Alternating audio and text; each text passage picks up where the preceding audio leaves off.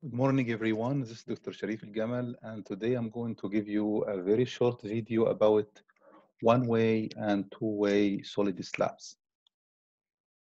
In one-way solid slab, they deflect in one direction, as you can see here.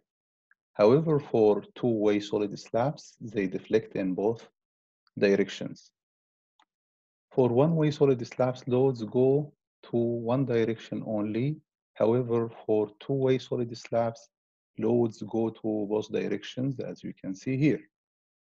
In one-way solid slabs, we design for main steel reinforcement in one direction only. And in the other direction, we use minimum steel reinforcement without design. We just have to satisfy the code requirement for minimum steel reinforcement. However, for two-way slabs, you have to design for both directions. Main steel in the short direction, we call it main steel 1.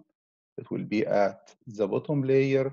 Above this layer, you will have a main steel, but we call it main steel 2. All two-way slabs should be supported on 4 edges. However, one-way slabs could be supported on 1 edge or 2 or 4 edges, as we can see now. Types of one-way slabs based on the supports. It can be supported on 1 edge, and this will be the case of a cantilever. It is a special case of one-way slab because loads are going only to one direction and it is supported on one beam. However, in this case, you should be careful when you calculate for the moment because this is a special case, this is a cantilever. And if you have a cantilever under uniform load, the maximum bending moment will be a negative moment of WL square over 2. Also, one-way slabs could be supported on 2 edges. As you can see here, it could be 2 beams or 2 walls. So in this case, it will be also classified as one-way slabs regardless the dimensions. So even if you have this dimension is greater than the other dimension, it is still one-way slab and the loads will go to the 2 beams or the 2 edges.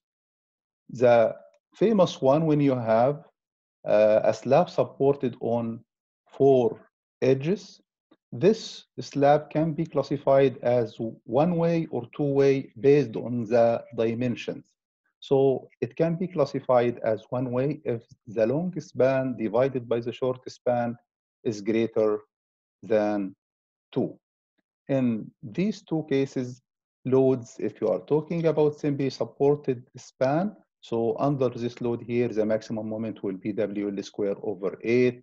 However, for a case of a cantilever, it is minus WL square over 2. Now, if you have a slab supported on 4 edges, how to classify if this is one-way or two-way? This is easy. If the long span divided by the short span is greater than 2, this will be classified as one-way slab and the loads will go in the short direction of the slab.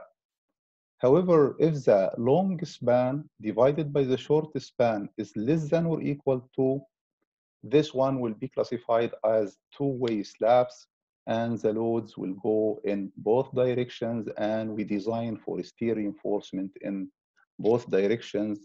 Thank you. This is the end of this short presentation. I hope that you enjoyed seeing this video. Looking forward to see you in a coming video and goodbye.